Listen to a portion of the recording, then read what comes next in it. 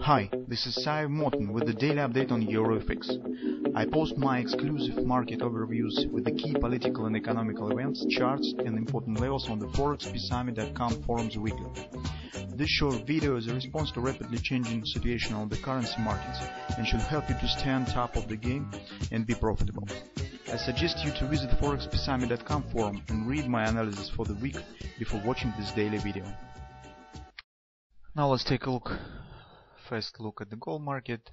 In fact, guys, the news that has been announced yesterday concerning the decision on the import duty in India on the gold has impacted on the prices on the gold market because the duty has not been decreased from the 10% to 6% how market expects to see, and that has driven the prices higher because right now there's no suggestions and expectation of the decreasing of the price due to the import duty in India. That also, guys, that's significant because India in general gold market almost is entering in the seasonal bullish phase of the trend. You know that the gold is a seasonal commodity, and the seasonal bullish trend starts from the late August and lasts till approximately till the February. This seasonal cycle is mostly stand due to the demand on the gold in Asia, in the China and in India. This is the wetting period in India. This is the period of the harvest and New Year in the China. That's why, since the China and India are two top demanders, the consumptions of the gold, that's why the seasonal trend is hardly depends on the consumption in these countries. Well, and you can see that yesterday, based on this news that we have warned you about in the beginning of the trading session, yesterday's market has completed our assumption and has driven significantly. So the first part of our assumption has happened. The market has moved above it, take out of this lows, and this top grabber that we have discussed previously has worked nice. So this market right now has achieved the target. But what we see here, we see another stop grabber, but in this case this is the bearish pattern. Okay, and this is very significant because our major concern on the gold market stands with the possibility of the market hold above this top. So if market will fail this and return right back down, that will be mostly look like wash and rinse of this top, and in this case the chances on the downward retracement will be significant.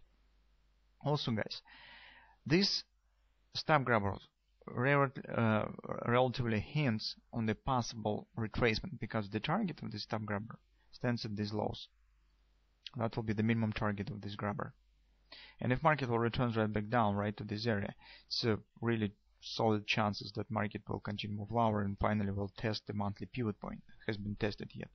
That's why, as the upward direction has stopped, and with the possible menace that Fed will hint on the possible rate hiking, since the gold is active, that the fact the asset that doesn't offer any interest, and usually when the rates starts to increase, that hits not just an inflation but also non-interest bearing assets.